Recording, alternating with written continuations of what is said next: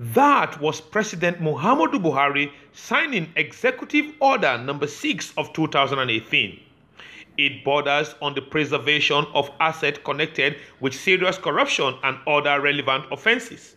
Speaking, President Buhari says it is time for ministries, departments, and agencies to fully key into the anti-graft war, adding that those who have enriched themselves with corruption should not be allowed to enjoy their assets.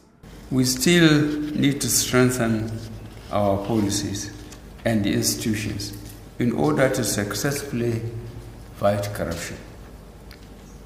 We recognize that there are more grounds to cover in the war against corruption, and we are prepared to go out to possess those hands by cutting off any means that facilitates corruption and supports its growth. The president said the viability and continuous well-being of the nation faces enormous threat from corruption.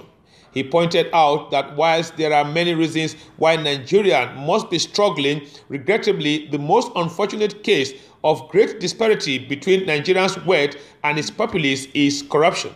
The president listed roads that will benefit from monies recovered from corruption cases to include the Lagos-Shagamu-Ibadan dual carriageway, the Ilorin-Mokwa-Jeba Bakeni Road, and the Abuja-Lokoja Road, amongst others. In his remark, the Attorney General of the Federation and Minister of Justice, Abubakar Malami, said the proceeds of corruption had been used to undermine the growth of the economy and heighten the insecurity in Nigeria. The aggregate value of funds involved in some ongoing prosecution of high-profile corruption cases stands at 595,409,834,452 naira 25 kobo.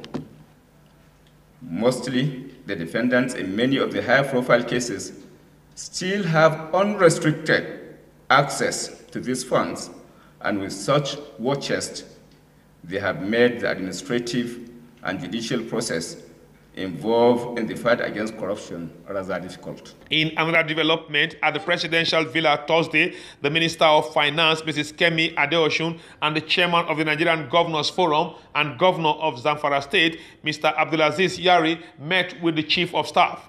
Their meeting centered around complaints by the Nigerian Governors Forum that the NNPC is not remitting as expected monies into the Federation account. There's holiday because the President and the Minister of Finance will meet with the, I think, NNPC official where the problem is, quantum the problems comes from, so that we resolve it and then we move with normal operation of the Federation account committee. Today's meeting really was for me to brief the governors and brief the Chief of Staff and, of course, by extension, the President on the progress we've made so far on our position. The President has promised that he's going to take the next step. And so, to that extent, we're very satisfied. From the Asura Presidential Villa, I'm IKHARO, ATTAH, ITV News, Abuja.